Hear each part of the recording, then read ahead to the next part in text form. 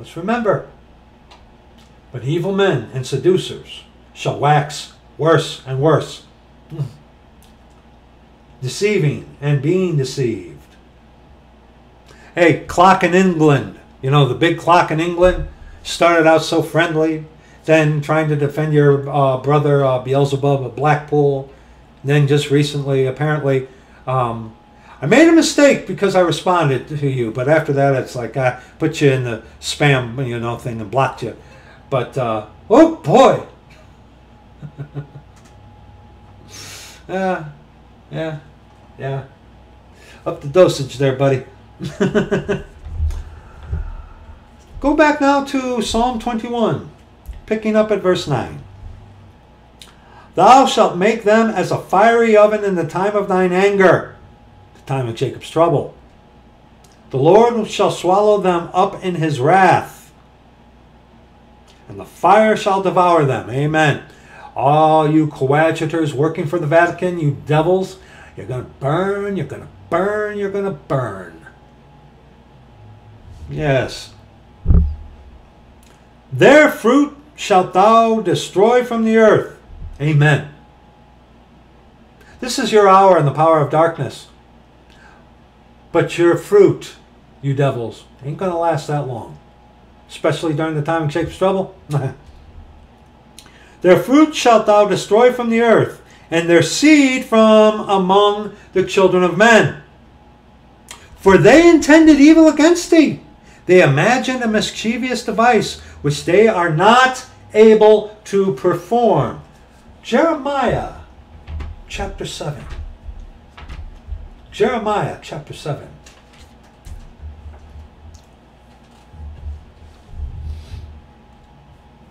Jeremiah chapter 7.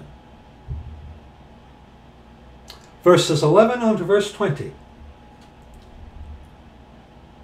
Is this house which is called by my name become a den of robbers in your eyes? Behold, even I have seen it, saith the Lord. But go ye now unto my place which was in Shiloh, where I set my name at the first, and see what I did to it for the wickedness of my people Israel. And now, because ye have done all these works, saith the Lord, and I spake unto you, rising up early and speaking, but ye heard not. And I called you, but ye answered not.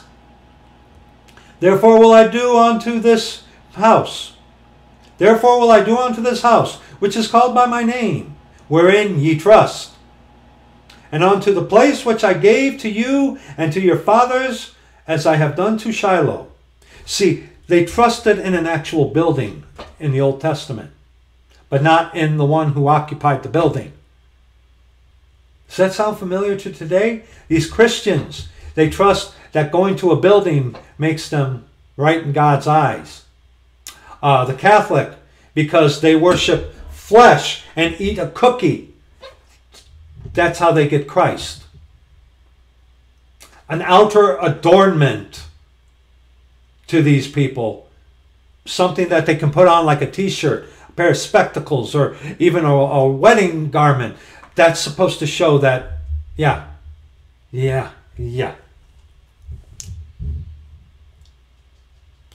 And I will cast you out of my sight, as I have cast out all your brethren, even the whole seed of Ephraim.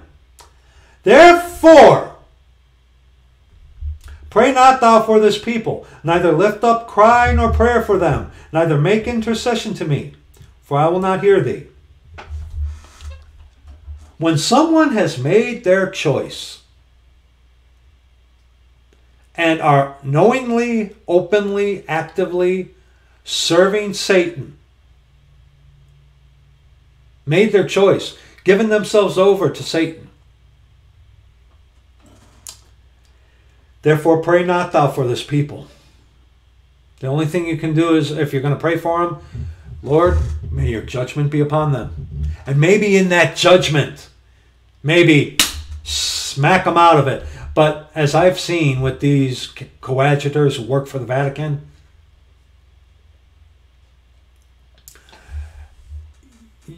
you might as well be in hell already with the door shut. Seest thou not what they do in the cities of Judah and the streets of Jerusalem? Do you not see? Have you eyes to see? The children gather wood, and the fathers kindle the fire.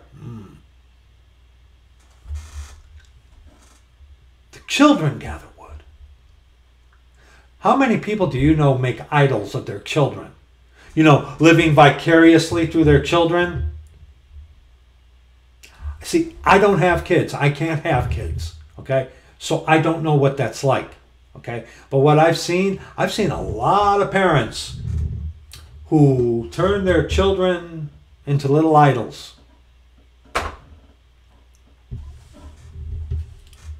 The children gather the wood, and the fathers kindle the fire. And the women knead their dough to make cakes to the Roman Catholic Mary, the Queen of Heaven, and to pour out drink offerings onto other gods, that they may provoke me to anger. And here's the whole thing. Do they provoke me to anger? Saith the Lord. Do they not provoke themselves to the confusion of their own faces? There are some out there who truly believe what they're saying. And they're devils working for the Vatican. Others are just disputatious. Others agents sent to throw people off and whatnot.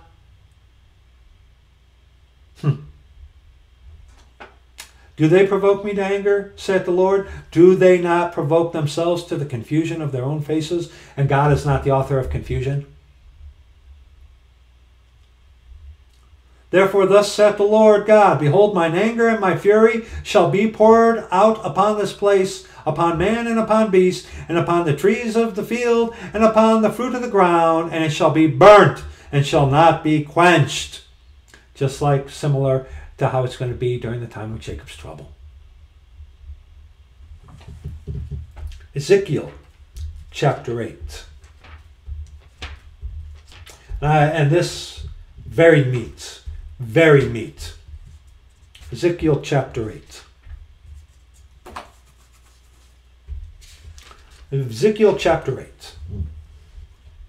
And it came to pass in the 6th year, in the 6th month, in the 5th day of the month, as I sat in mine house, and the elders of Judah sat before me, that the hand of the Lord God fell there upon me.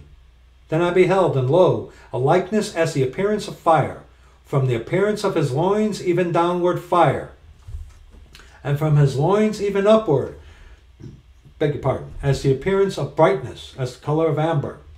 And he put forth the form of an hand, and took me by a lock of mine head. And the Spirit lifted me up between the earth and the heaven, and brought me in the visions of God to Jerusalem, to the door of the inner gate that looketh toward the north, where was the seat of the image of jealousy, which provoketh to jealousy. The image of jealousy. What is that image? And behold, the glory of the God of Israel was there, according to the vision that I saw in the plain.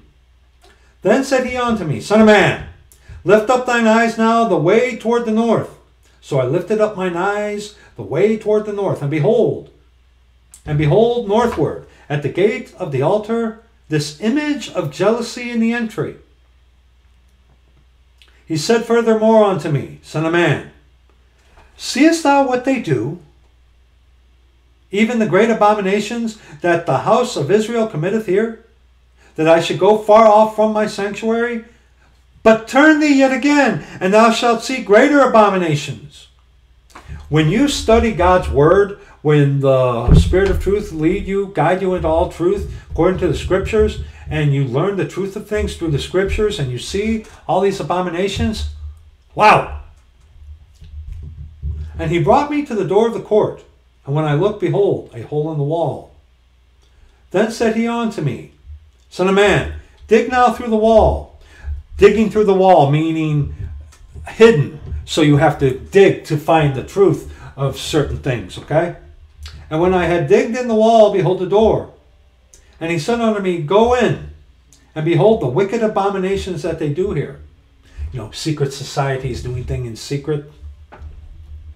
So I went in and saw, and behold, every form of creeping things and abominable beasts, and all the idols of the house of Israel, portrayed upon the wall round about.